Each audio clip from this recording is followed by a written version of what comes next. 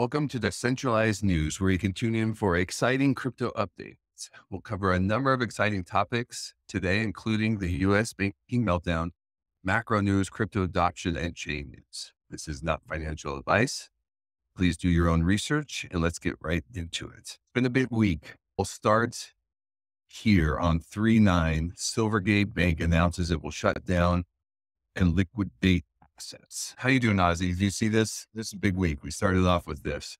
Yeah, that's it. It's been a huge week. This was the start of a whole chain of events that have spilled into the weekend and into today, Monday, March 13th. So pretty big week. I'm excited to dive into this news. Silvergate, for those of you who don't know, was probably one of the bigger banks involved with crypto and as we reported last week, they shut down their SEN network, which allowed instantaneous deposits and withdrawals from crypto exchanges into their bank. So after much consideration and a whole bunch of other issues, they decided that they were going to willingly shut down and liquidate their assets. This kind of spurred a whole kind of bank run on banks in the US, with Silicon Valley Bank, which is probably the biggest bank, if not the biggest bank, for startups and tech.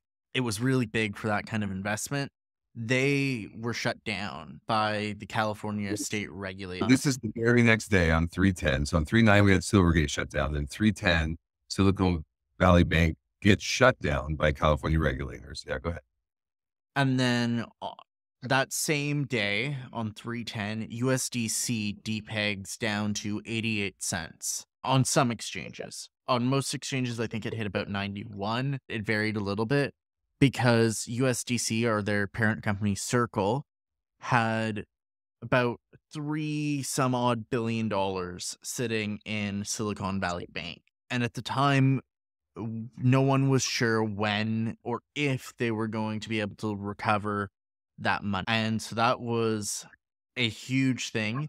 But as USDC depegged, it caused a huge amount of fear around a number of stablecoins, with DAI also depegging to about 88 cents, MIM, Magic Internet Money, depegged, and USDD also depegged. DAI is an algo stablecoin, and it's backed with USDC as part of its collateralization. It also uses USDT and some other stablecoin. That's part of why DAI depegged. USDT did not depeg, and BUSD did not depeg either. So that was an interesting. USDT kind of depegged, but on the upside a little bit.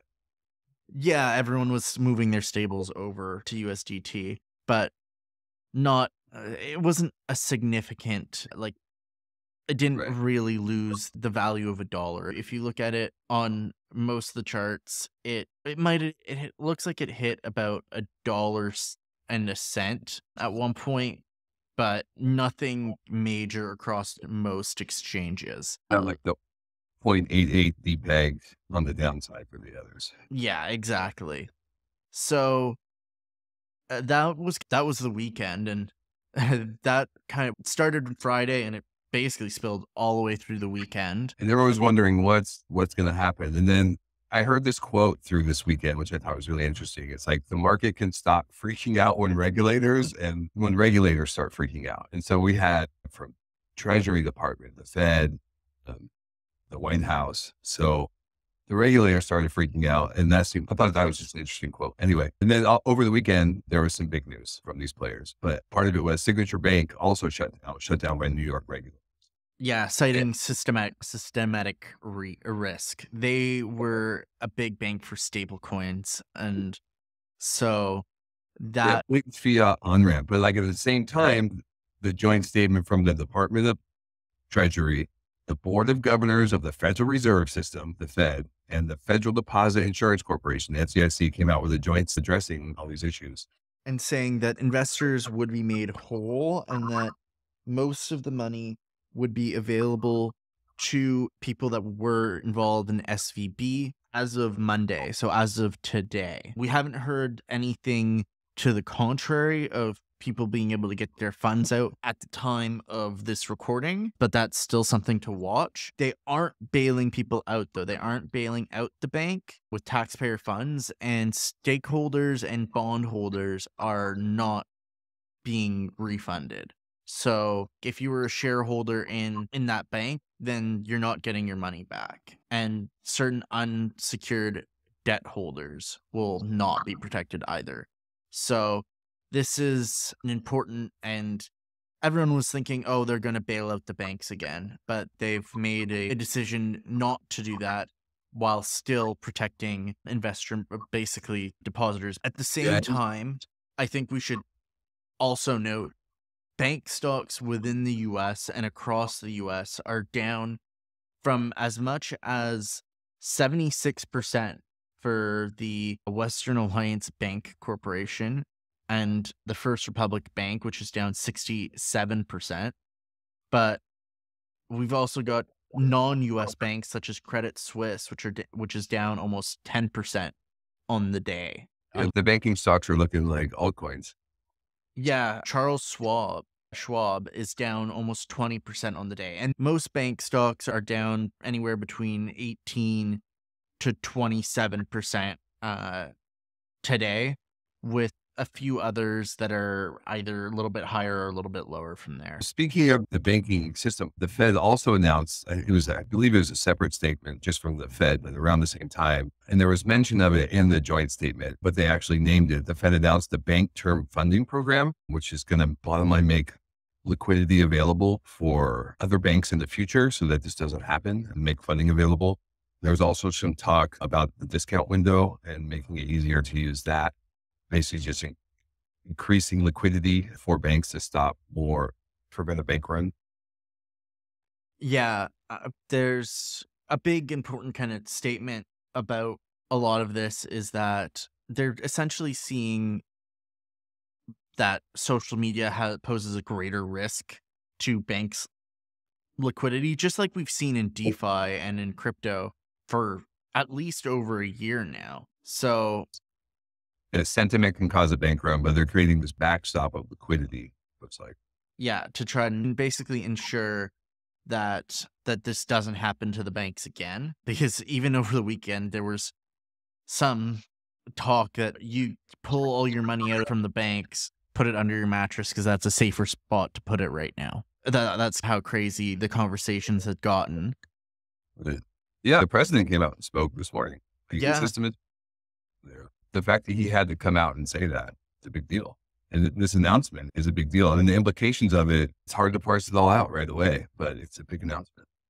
Yeah. So President Biden came out this morning and basically reiterated a message that had been basically spoken by his staff and by the Fed and other government agencies throughout the weekend, especially on Sunday, basically saying that the banking system is safe despite what just happened. There isn't a need to worry. So this is pretty interesting. Really huge thing. I've had a couple of interesting conversations around this. I was on Jesse Eccles' podcast, The Obsidian Table, on Friday, and part of the accusation about how Silvergate basically had to decide to shut down their doors and SVB was Elizabeth Warren, a standing senator, basically accusing them of being in dirty business and committing crimes and being in bed with crime. So that was like very interesting. And then we've also had conversations of, hey, all of the things that have collapsed in the last year and a half were essentially, they were banks. The FTX collapsed, and it wasn't because of crypto. It was because it was basically a bank, an untransparent bank.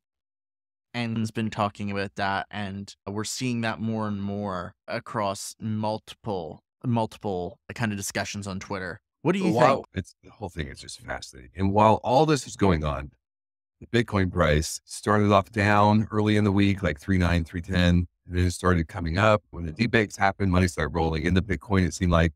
And then when the Fed made these announcements, it's pumping hard right now. Things have changed as far as Fed expectations and what they're going to do at the next meeting. They're having an emergency meeting right now, like while we're recording this, which is the first time I've seen since I've been reporting on the news where there's an emergency meeting. We have CPI coming out soon. So there's just a lot of moving pieces right now. Yeah, we should talk a little bit about expectations. Another thing that's fueled everything that's been going on this week is Jerome Powell was testifying before Congress on Tuesday and Wednesday, and uh, he had a pretty hawkish speech. Right. The expectations went from 0.25 to where people were expecting like 0.5. Yeah, it had That's jumped from, if you remember our last show, we were talking about expectations of being 75% quarter basis point, 25% half a basis point, to 70% half a basis point and 30% a quarter basis point in the matter of a few hours, with expectations having shifted from a terminal rate somewhere between 5.5 and 5.75 to a terminal rate of between 5.75 and 6.5, with interest rates not pulling back and increasing through June and July, potentially even into September on some forecasts. So that was a massive pivot in the market, and that really contributed to some downside. Like all of that expectations chart, and to the point where now I've even like on the map that there won't be any raise to the interest rate in the next meeting. Like the market's not necessarily expecting that, but it's at least on the map now. The 25% of the market is now expecting no Fed rate hike at this next meeting. So after this whole week, like we started the week basically really bumping expectations, and now expectations have now dropped and flipped the other way. We're now talking of 25% of forecasters are not expecting a rate hike this next meeting, and 75% of forecasters are expecting only a quarter basis point hike. No forecasters are expecting a 50 basis point hike. Go ahead. Sorry. And now expectations are that the terminal rate might be 5.25%, stopping in as early as May or June, depending if we pause, and having rates pull back as soon as July or September. We're talking about a massive pivot in expectations. So you have the Fed kind of creating possibly QE, is using different language with these big announcements, and then a potential pivot coming sooner, what it means for these risk on assets like Bitcoin. But then at the same time, all the banks that closed related to crypto, and it's a lot harder, especially in the United States. And I know I'm experiencing it personally, to get fiat, to onboard fiat. So it's bullish and the market's pumping, but at the same time, there's this other side of it with the whole choke point 2.0 and putting pressure on the banking system to limit the liquidity that can come in. Yeah, it's it's been a very interesting weekend for sure. Absolutely. We're seeing quite a different market compared to last week. And I think it could be a little bit of a rollout towards, hey, we're coming out with our own CBDC and our new stablecoin regulations.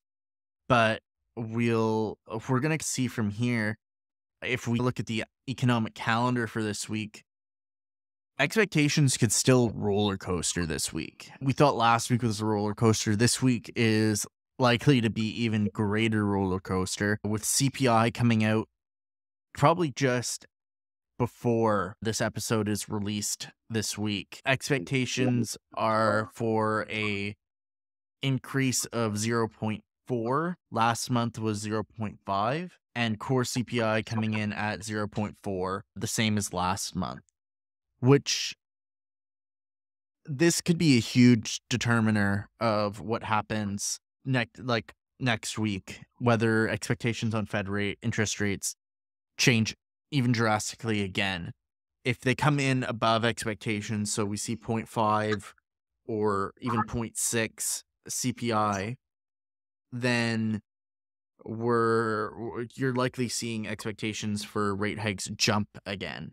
But if they come down, if they're at expectations or below, preferably below, you're likely to see it essentially reaffirm the current direction in Fed interest rate expectations. So that's just one piece on Tuesday, March 14th.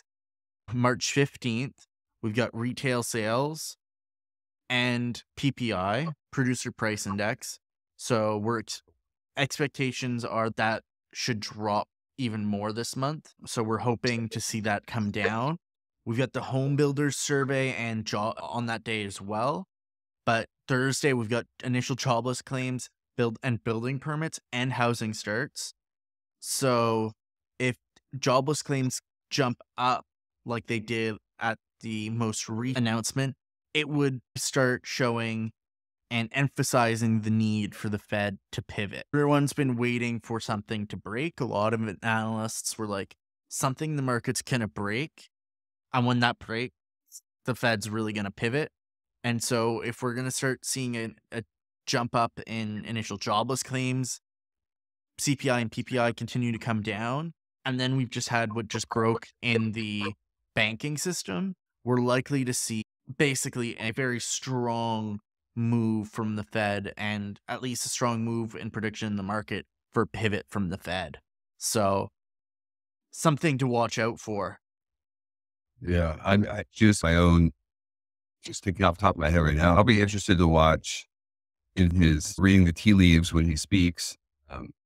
Are they still going to keep talking about getting inflation to 2%? Is that still a target? Is it still something they can achieve? Definitely think it's still a target, but what I think is they're probably going to see that if inflation keeps coming down, and CPI and PI keep coming down, that they might not need to sustain the rates or keep increasing rates till it gets down to that point.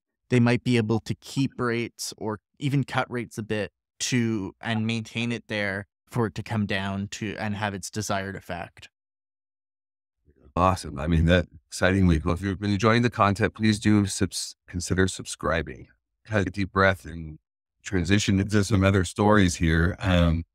This is related a little bit just because of all the banking stories that were in the headlines this week. But Kraken, this came out earlier in the week before all this went down. But Kraken wants to launch its own bank. And this is a quote from the Scoop podcast. I think this was one of their lawyers talking about it. I forget his name right now. I'm sorry. I should have that information. But Kraken Bank is very much on track to launch very soon. Oh, Kraken's chief legal officer, Marco Santori, told the block. So they're poised and planning to launch a bank. I guess what they're trying to do is launch it in as many states as possible at once. And so it's a little complicated.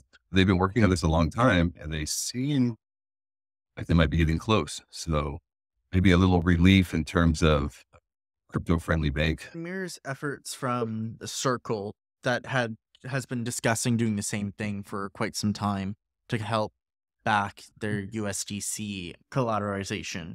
So very interesting. Could be a big move from Kraken. Another important thing that Jerome Powell said a lot during his speech and during his testimony last week was basically comparable regulation for comparable products. So essentially saying stablecoins getting regulated the same way that currency does, and centralized exchanges, which are essentially banks, being held to the same standards as banks are. So this is quite interesting. I don't know if that's comforting or not, but when I think of Kraken, it looks like they're trying to go in through the front door. It just seems like the front door has some mean guards in front of it right now. Yeah, I do wish them luck, and I'm hopeful because, like I said, it's hard to put money into crypto right now, especially in the United States, at least, especially where I live. So I'm cheering for them, that's for sure.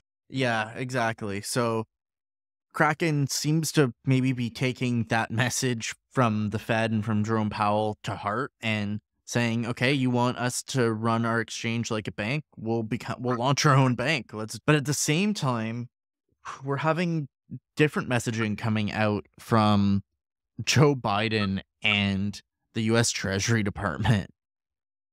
The US Treasury Department and Joe Biden have proposed a 30% excise tax on crypto mining firms, basically charging them an extra 30% for their electricity use compared to any other form of electricity use, and with the goal of reducing mining activity and its associated environmental impacts and harms. Yeah, this was an interesting story that came out this week. Now, his proposal is considered unlikely to pass as it is written, especially with a Republican-controlled House. But this proposal does indicate Biden's fiscal priorities as he prepares to announce his bid for running for president, basically. So it's like laying the groundwork of what he's going to be running on. So it is interesting. But yeah, like this is probably not happening anytime soon. They're throwing a number out. They're saying they Not the only number that he's thrown out. He's also thrown out doubling the capital gains tax to 40% in the US. And he's talked about over the next 10 years, doubling taxes on certain, I forget exactly what goods, but certain goods. So that's just some of it. But he's also announced a provision to close the wash sale rule, a loophole in the tax code of basically people selling their stocks at a loss to cover their capital gains, but then rebuying them 30 days later. And this was mainly for crypto because you didn't have to wait the 30 days. Yeah, a lot of people do use that. It's annoying that they're going after that. So that's big. That's not the only big thing. We keep saying that there's more big things. There's more big things. There's even more. New York General's office sued Kucoin over the last week. And as part of that announcement, there was a kind of Easter egg, which included ETH as a security in that description, and part of the reason why Kucoin was being sued. The Attorney General, she's basically alleging, also ETH is a security. It's interesting just seeing government officials take stances. It's very funny because the three cryptocurrencies that she chose to list were ETH, Luna, and UST. Like, why include versus Luna and UST are such different assets? Like, Luna and UST were like, they collapsed. There was fraud with those tokens, whereas ETH is pretty respectable, pretty decentralized. Not a stable coin. Not a stable coin, not an algorithmic stable coin. So very different. And this kind of will continue the debate on what cryptocurrencies, especially ETH. Oh my God. I didn't even put this story in, but the CFTC, he also spoke, and he was talking about ETH as a commodity, I believe. Yes. No, he stuck his foot down and said, ETH, Bitcoin, and stablecoins are under my jurisdiction. So this is a huge battle jurisdictionally that are going on between essentially the SEC and the CFTC, and even the Fed to a certain degree on stablecoins. Whose jurisdiction do they fall under? And this is going to be a huge battle to see who wins. And in my case, I really hope it's the CFTC, because if ETH is not a security and stablecoins aren't a security, then we'll see stuff like BUSD be allowed back on the market, and some of that it'll help clarify that regulatory picture so much. Oh, we need so much clarity. Yeah. I'm looking forward to some clarity in the regulation market. Just something like the XRP case coming to a finale, actual laws coming into place, banks like Kraken. There was another bank, I forget the name, but banks trying to come in through the front door, and they're able to. Looking forward to that day. I think it's coming though. The adoption, it's like on one side, there's this choke point going on, but on the other side, there's just this massive adoption going, and it just doesn't seem to stop. And we can kind of transition into some bullish stories. But the first one, Amazon will launch its own NFT platform on April 24th. Yeah, they're launching their own digital marketplace, as they're coining it. So basically, they're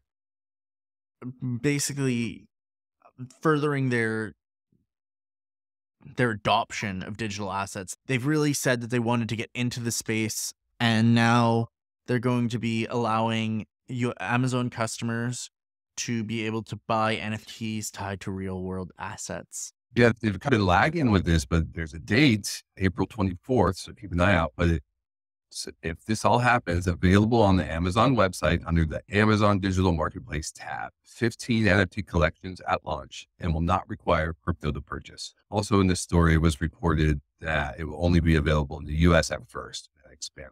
So for US users of Amazon, keep an eye on the date, April 24th, as it approaches.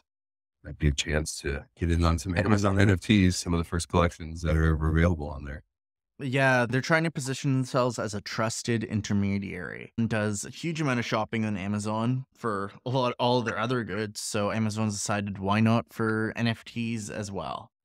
Yeah. And the adoption with NFTs that's going on is just really interesting. The utility of NFTs and how they're being used. And we can jump right into this next story. Snoop Dogg co-founded Web3 streaming platform Schiller, and there's talk of NFTs in this one. Yeah, it's basically combining Web3 tech with live interactive video and audio streaming. So it's just for streaming, live streaming. And it's going to provide a one-stop shop for creators with NFT projects, artists, brands, opinion leaders, and basically allowing them to monetize their following and connect with their audience. So it's aiming to launch in April, and April's there's, a big month for yeah, NFT. huge month, and it's going to allow approved creators to enjoy a suite of tools to monetize their content. This is another Yeah, check out huge some of space. that ability. Features includes ability for creators to go token gate their video and audio, share products from commercial site, promote popular NFTs.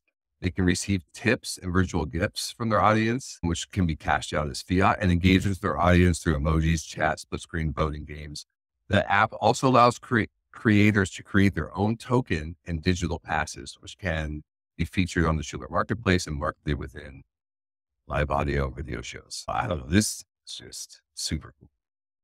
It is massively cool. And also it says they already have assembled an army of approved creators ready at launch. So this thing could take off fairly quickly. Yeah, it could become a real competitor to Twitch or YouTube, even maybe even TikTok. We'll see. But on the little bit more bearish side, Huobi, who we've talked about a number of times on the show, their token collapsed by more than 90% this week. Yeah, like a flash crash. It's honestly a flash crash.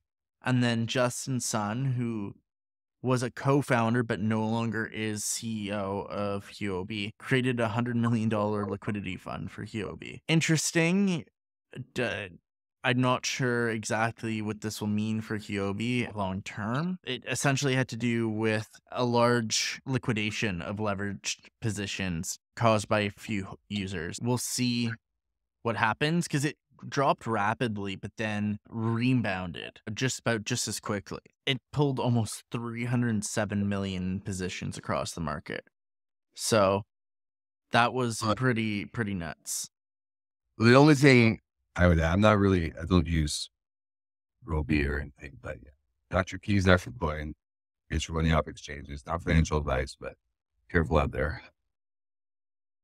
Yeah. So that was a huge, bearish news, but not great news. But we should get into some crazy chain news because Yeah, there's a big story, coin, a really interesting story on a broader scale, but in the Bitcoin ecosystem. So Rollkit project, it's called Rollkit, introduced an infrastructure for deploying rollups on. I'm really curious your take on this. rollups would be huge because two things about Bitcoin is it can be expensive to transact and it can take a while. It's slow.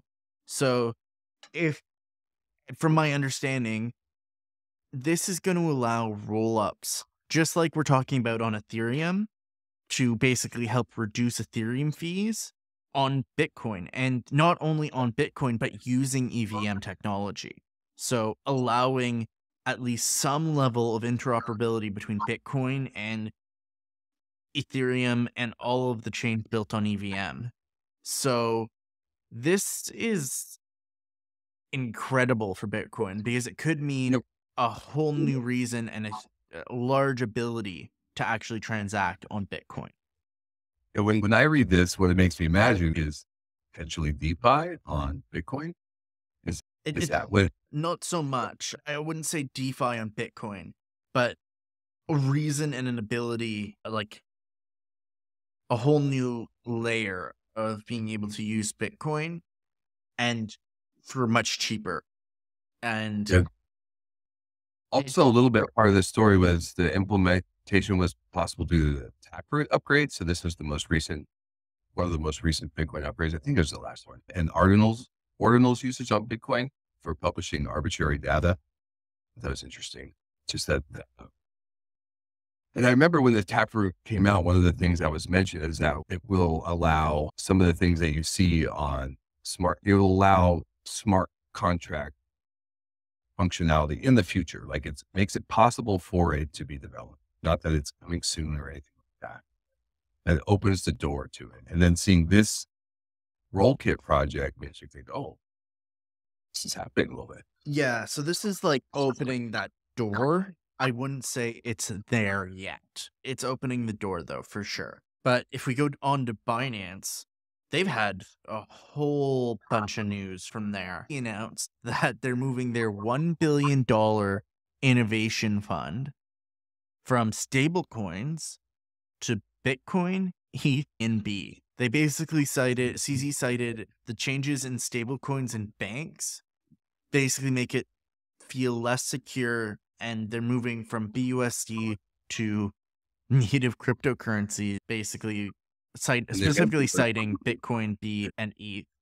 So some of the fund movements are going to be on chain, but some of them will also happen on exchange. And we have seen some big candles from them buying overall. And so this helped fuel some bullishness in the market. Bitcoin, CZ feels better holding his assets in Bitcoin, ETH, and BNB than he does holding them in stablecoins anymore. That's a huge statement for the market. And then there's some pending buy pressure. It's like, oh, $1 billion.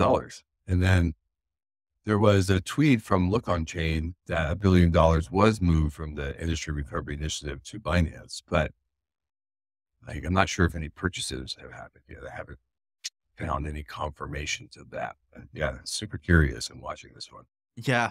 If you like this content, please subscribe. We really appreciate it. And don't forget to comment. We'd love to hear your thoughts on how we take some of these topics. And if you think this big move from Binance is really incredibly bullish for the market or nothing burger, let us know below. Binance continues to make news. The Binance NFT marketplace has officially added Polygon support. It now supports Binance Chain, ETH, and Polygon NFTs. Although when I read into it, it's a little bit muted. Currently, only select collections are available on the Binance marketplace, but they'll integrate more. And some specifics, by holding Matic in their spot wallets, you can trade NFTs, and users will also need to hold Matic in their spot wallets in order to withdraw the NFTs. Interesting. Just technical detail.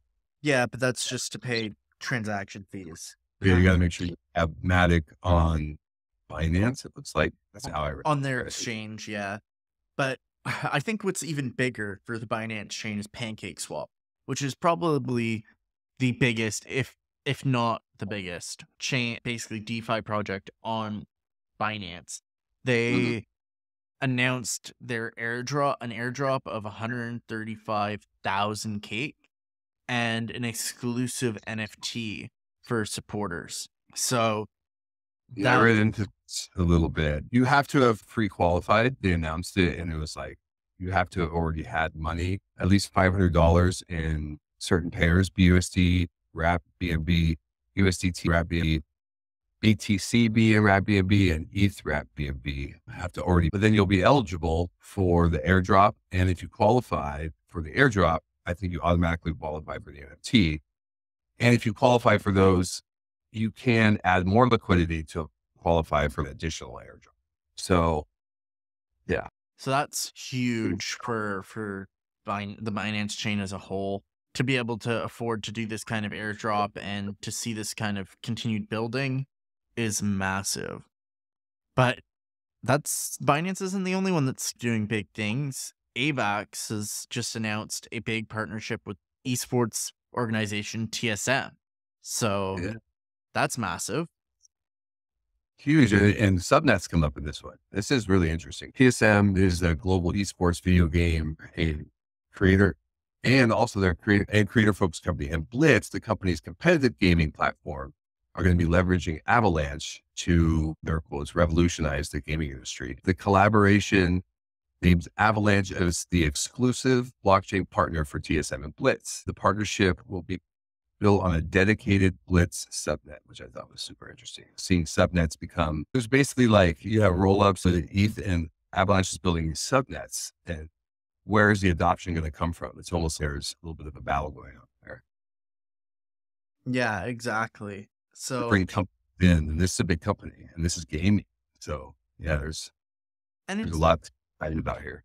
and it's the like second or third big partnership for Avalanche. We've been raving about Polygon partnerships for months, and Avalanche has just been like slowly sneaking under the radar with these big partnerships with Amazon and now with TSM. That's massive. I'm very excited to see what's going to come for Avalanche. Maybe a dark horse in this next bull run. We've kind of talking about Cosmos, ETH, Matic, but Avalanche is they're building quietly, but building, and they're making pretty big partnerships. So interesting just to see what happens.